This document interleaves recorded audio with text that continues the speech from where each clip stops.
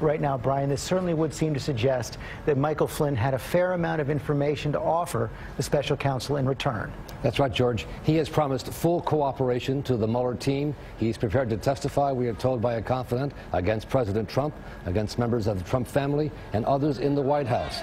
He is prepared to testify that President Trump, as a candidate, Donald Trump, directed him to make contact with the Russians, which contradicts all that Donald Trump has said at this point.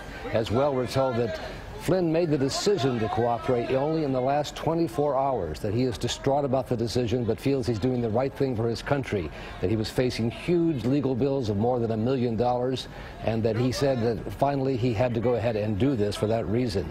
He expects to put his house on the market. He is facing serious financial problems. And